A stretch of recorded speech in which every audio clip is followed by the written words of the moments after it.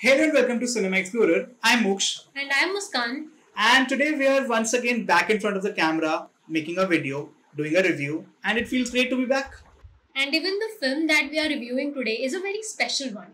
It is a sequel set 36 years after the original one. The film that we're talking about today is Top Gun Maverick, which is a sequel to the 1986 Tony Scott directed film Top Gun, which was an instant hit during that time. For a lot of people born in the 80s and 90s, it was part of their childhood, and it was part of mine as well. It was even my first Tom Cruise film, and that's where the magic began. The sequel kept on getting delayed due to the pandemic. It was supposed to be released in 2020, but now finally we are getting a big release, and it is worth the wait of so many years, I guess. It definitely was. Top Gun Maverick stars Tom Cruise, who is reprising his role as Maverick. He is back at Top Gun after 36 years of service to the Naval Air Force for a mission which is very challenging and the stakes could not be higher. The film also stars Miles Teller, Jennifer Connelly, John Hamm and Val Kilmer, who is reprising his role once again as Iceman. The film is directed by Joseph Kosinski, who has earlier worked with Tom Cruise in Oblivion and has worked with Miles Teller in Only the Brave. The film banks on the nostalgia of the original, whether it is the opening credit scene, the music, the shots of Tom Cruise riding on the bike, the warmer tones, or the structure itself. It feels very much similar to the film and so much different at the same time.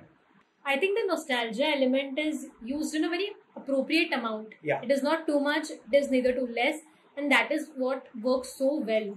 In terms of structure, there are so many similarities in this film. Both the films start with Tom Cruise pulling off one of his famous rebellious stunts, which was not very well received by his seniors.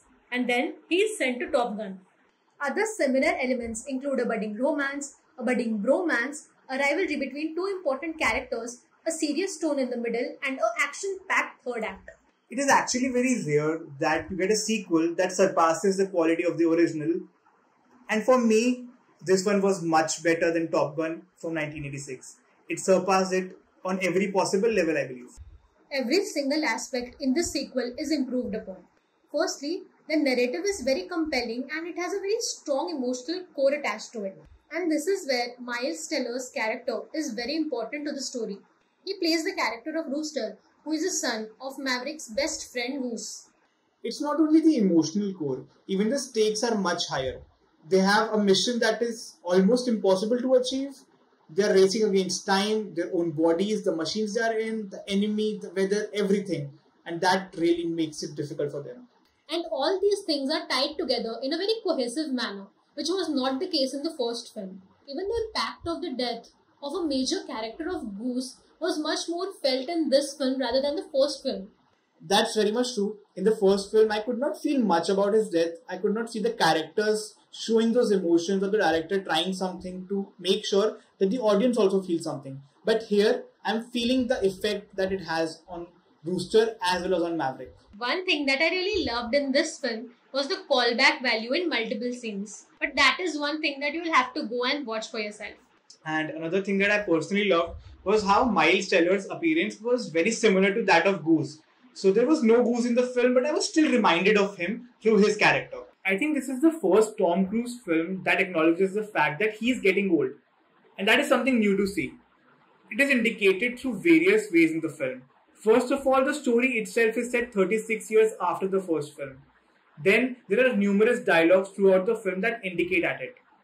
Yet the one thing that hasn't changed about Maverick is his rebellious and non-conformist behavior. Another thing I really loved about this film is that it was very witty, which was absent in the first film. I'm so glad that the film finally got its big theatrical release because it was an experience that was very enjoyable in the theatre. People were laughing along at its witty dialogues and they were having a very good time together. I think this is one film that you must see on the big screen and maybe the biggest screen available to you.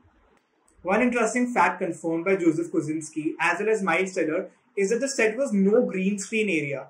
No green screen or CGI was used in the airplane scenes, and I must tell you, they look absolutely gorgeous to look at.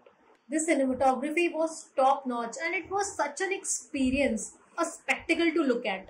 And hats off to the editing by Eddie Hamilton, the intercutting of the scenes, the way it all came out on screen, it was just beautiful. The way he's able to build up suspense and fill up the audience with exhilaration, that is commendable. Even the sound design and editing was impeccable, especially in the action scenes. All the technical aspects of the film are very strong and they basically build the film. For much of the movie, I was waiting for the action scenes, the aerial combat scenes, and for the last 30 or 35 minutes, I got what I wanted. It was so action-packed, edge of your seat experience, a feeling of exhilaration. I think it was everything that I wanted from the film. Generally, I'm not a person who is a fan of action scenes and action films, but this film really blew my mind. The twists and turns towards the end, the tension, everything just worked so well. Now coming to the one aspect that was slightly underwhelming in this film and even in the first one was the romance. In both the films, the romance felt very out of place and unnecessary. All we wanted from the film was action and that was just taking it down a little. I think especially in the first part, there was no chemistry between Tom Cruise and Kelly McGillis. And also they were playing a song again and again and I was not invested in the love story as much as I was invested in the action scenes and the Top Gun scenes. And here also, even though the romance part is a little subtle, it's a little less, but still, it doesn't feel like it should be here. But in this film, it feels a little natural along with the story, the way it develops. That was better than the first one, which was very unnatural and unnecessary. In this film, Maverick is romancing Penny Benjamin, who was just mentioned once or twice in the first film. But yeah, one thing I have to say that Jennifer Connelly was a little charming in this film, and that's why maybe the romance aspect worked better in this film rather than the original one. But I still feel that it was a missed opportunity. Yeah. There was a lot of potential with this love story and how it could have been done, but they didn't go for that route. So I was like, it didn't work for me that much, and I was still much more interested in the drama and the action scenes. This was the only aspect that pulls down the film a little, which was otherwise really wonderful. Coming to the performances, the film is carried by Tom Cruise, who is the soul of the film. Be it the emotional scenes, the action scenes, or the comic timing, Tom Cruise nailed it all. Miles Teller is also great as Rooster. He perfectly shows the frustration built inside him, the moral conflict that he faces, and also the fact that he shares a great banter with Tom Cruise and the bromance that they share. It's amazing to see. The other characters are not given much to work with, but they still do a pretty good job. I think it's a Tom Cruise and Miles Teller show throughout, and I would really like to see them work together again. Another highlight of the film was... Is it a spoiler?